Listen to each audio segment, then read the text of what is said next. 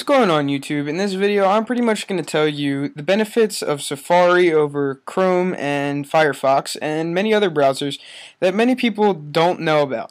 Now the benefits are these things called extensions, which a lot of browsers have, but I find the ones for Safari to be especially unique and especially well designed and well thought out. So we're just going to go ahead and jump into this video very quickly. After finding the use of extensions to be very well, I have ported back over to Safari rather than using Chrome, just because it's faster.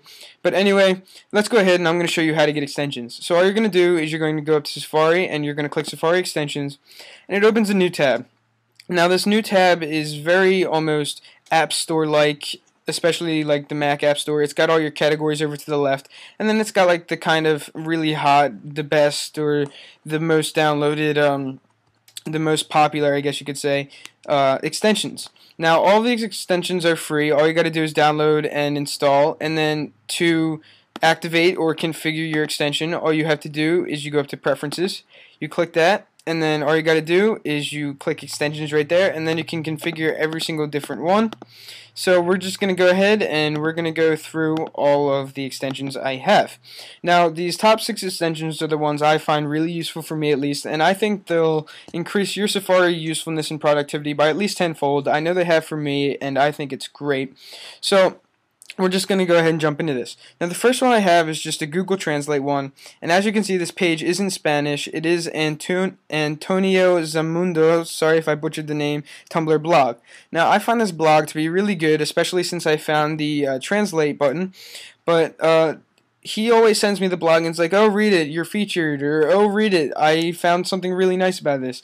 So I really like to read his blog, and ever since I found this button I find it really useful. So all you gotta do is you go to his webpage and you simply click, and it brings you to Google Translate, and it translates it over to English. Now I can read this blog with a simple click of a button, and I find that to be really useful. Now moving on, we have a simple ad block. If you click it, you can go ahead and configure it.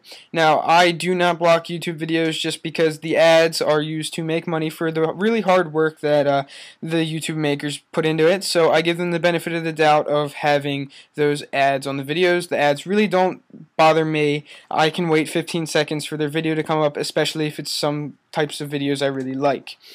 So yet again, moving on, it's just a simple ad blocker ported over to Safari, is URL shortener.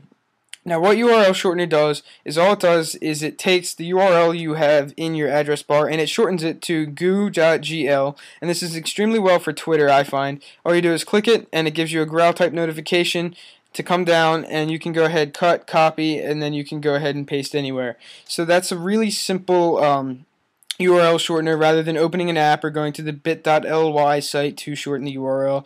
And I find this to be really useful, especially for Twitter users. So Twitter users, you're definitely going to want to check that one out, especially if you use the Twitter desktop client for Mac. Now again, moving on, there's something called dim the lights.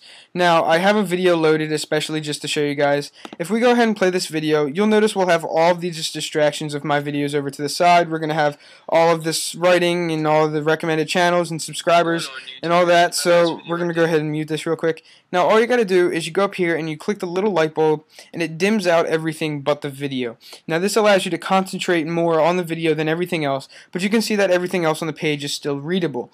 Now this is extremely well, especially if you're watching a YouTube video or someone you subscribe to, and you want to watch the whole video before you go ahead and click like a related link video and you miss out on something.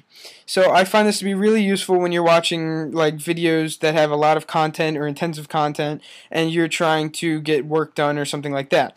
So that's a really good app, especially if you have a short attention span or if you get distracted easily, kind of like me. So that's an amazing kind of extension. So again, all you're going to do is click and it undoes it. So that's called Dim the Lights extension. You can go ahead and find that on the little extension shop, I'm going to call it. I'm not even going to call it a store because everything's free. But anyway, moving on, is one-click weather. Now all you do is you click it, you enter your area code, and it gives you your weather in a single click. It loads up weather.com or whatever this is, and it gives you your weather for the next couple of days. So it just brings you to weather.com for your area code. So it's just simply a click to go kind of weather thing that is definitely useful, especially if your area gets a lot of storms. I'm getting flash floods lately. I'm getting some thunderstorms and scattered thunderstorms. But anyway, that's just a very quick kind of weather button rather than going to weather.com and going through all the jazz to type in your area code and that. So it's already pre-configured and you just have to click away. Now another one I really like is I think it's called like automated flash. Let me check exactly what it's called. It's called click to flash. Now I find this extremely useful because you click what you want on flash to load. So this is especially useful because everybody knows that flash takes up a lot of resources on your computer. So all you have to do is you click the only part of flash you want to load. So in this case it would be a YouTube video. So say I'm on some type of website and they've got flash animation going all over the place. Your laptop starts to run really hot. Now you don't always want that because it's sucking up your computer resources. So if you have click to flash, you can click and it'll load the only flash content that you clicked. So this is like really good just because it's not going to suck up your computer resources and you're only going to play the flash you want. So guys, this was just my top 6 extensions for Safari. Tell me what your top 5 or top 6, or if you have any extensions in Safari and if you like them. Alright guys, so this was Kevin doing a Safari extension guide, and I'll see you guys in another video. Alright guys, thanks for watching.